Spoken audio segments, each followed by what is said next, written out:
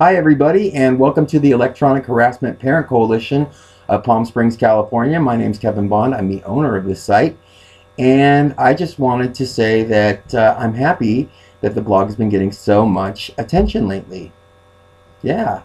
A lot of love goes out to the people on my team that have been working super duper hard to try to get this going, and a big kiss out to everybody. I just wanted also to say that I have finally posted the Nathan Baca interview on the blog, so you can see that in the middle of what was supposed to be my rape investigation, you can see that the police weren't doing anything. Nothing. So now I want everybody to understand that, first of all, a rape case is never cold. Okay, and they let it all rely on DNA. Well, if the police were relying on Stephen Fry not knowing Peter DiMartino, I've shown you now that there are text messages from Stephen to me talking about how Peter was taking him on vacation. Now, how could that be? I don't understand. When I look at that video, what the hell the police were trying to do. But I do know that it's not the only time they've done that. Because if you look at what happened to Christopher Monty, the other informant in the case that we work on, he also was blasted in the news as being a homeless man and being, look crazy or whatever. And it's just a bunch of bull. If a woman in Palm Springs was raped and she reported it and went on the news trying to look for the person that was doing that, there is no way that that police department would have gotten away with saying that she had mental issues. There is no way that that department would have gotten away with saying, in the middle of a rape investigation, anything about anything. They can't say they aren't doing anything, and they certainly aren't doing the community any service by saying that there isn't anyone. What I want everybody to understand is this. We are definitely treated differently in Palm Springs, and I think that that's sad. I think that when Palm Springs does well, it's because the gay community is doing well. And I want everybody to understand that we have a primarily gay city council. And for a city council to sit there and see something like that on the news and have a victim of a sexual crime go through that is absolutely indicative of the pervasive attitudes that we have in our police department when it comes to crimes against gay people, especially electronically harassed gay people. Because they don't want any attention going to the people that are being put in jail illegally. See, I reported that rape, and then all of a sudden I started getting arrested numerous times, and then there weren't any convictions. And then, just like in the Christopher Monty case, if you looked on the story on the internet for the Nathan Baca interview, you saw someone went on there and said, even losers get raped.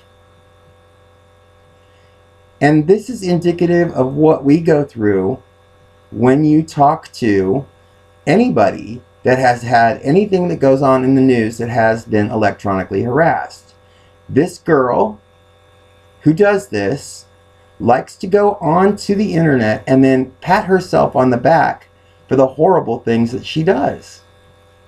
And to me, it's really, really sad to think that this is what she does.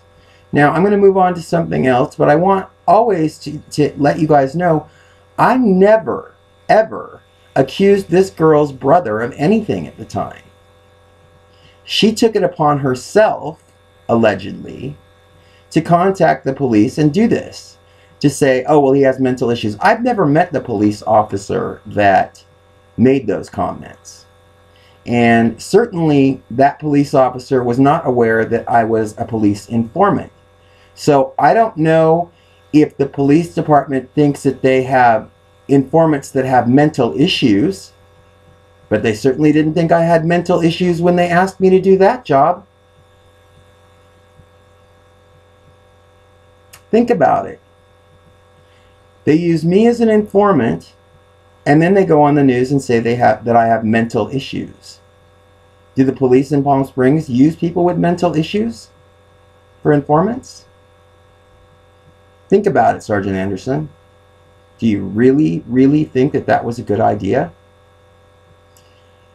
Also, I'd like to call attention to something else that my team has been working on for a long time. Apparently, when this girl left and abandoned her apartments in the Palm Springs area, she left behind a lot of the things that have been stolen in the area. And one thing that I find odd, but apparently is one of the biggest things, are stolen family photo albums. And in these photo albums, she's taken these pictures and taken the face off of someone and superimposed her own face so as she could look like a member of the family of the person that she harassed. I don't know what good that does her, and I certainly don't understand why somebody would do that other than you want to not be a part of your own family. So there's that. And then today I also posted some stuff about Adopt a Highway, which I thought was kind of funny. The other night I wrote something about, you know, I've had to keep my own side of the street clean, and that's part of being a sober person and part of being a productive member of society. But I have a lot of friends that are electronically harassed victims of this crime. And, you know, this girl goes online and she, you know, basically pretends to be them and makes them look like less than what they really are. And my friends don't deserve that. So not only am I keeping my side of the street clean, I've had to adopt a highway and take in all their streets too. Because if you look at what happened to Christopher Monty, and you look at Anthony Davieri, and you look at Jonathan Mendenhall, and you look at other people, these people don't have a voice. And I know what it's like to not have a voice.